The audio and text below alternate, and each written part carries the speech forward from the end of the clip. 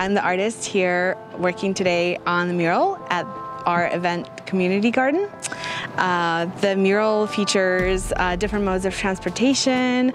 It features local flora, and we wanted to really focus on different modes of transportation for a clean air day. On October 4th, 2023, employees, students, and community volunteers joined forces to combat air pollution through a unique initiative at UC Riverside.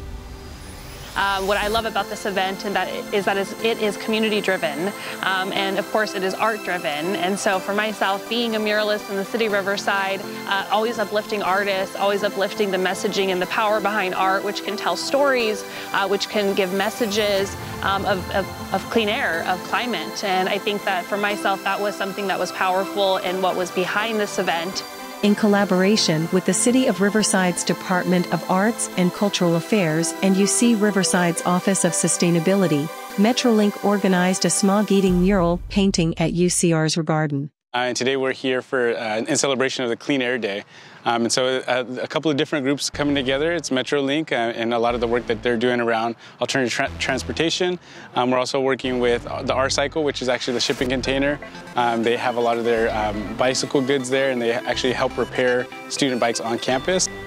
Working together, they brought to life an original artwork by local artist Ekaterina Orlovie, using an air-purifying paint additive that actively cleans the surrounding air.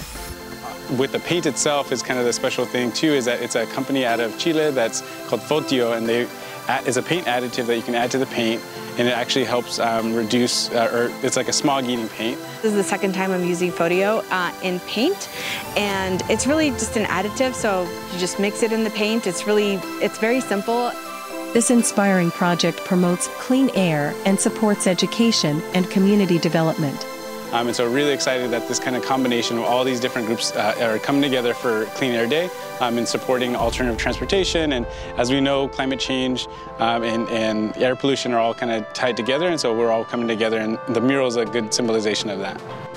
Metrolink further partnered with Los Angeles-based nonprofit Create Now to empower youth through a multi-themed art program, educating them about air quality and encouraging environmentally friendly actions for a healthier future. We acknowledge it, and we're gathering here today, we're kind of raising awareness, we're coming together as a community. That's all important for a cause. I think it's really important that we do that. So I grew up in the desert where we're kind of car dependent, and if you don't have a car, there's no way to get around.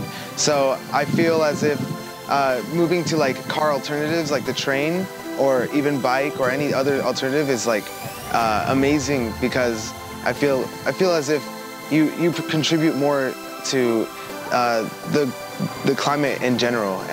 And then the community is able to come and be a part of painting. We always see that makes a difference in how people feel in terms of being connected to the event and the message. So I really felt that this was a beautiful piece that came together with a lot of great partners. So I really want to give a big shout out to Metrolink for your Clean Air Day initiative and all the work you do throughout the year to elevate our communities and provide them access to all the different resources.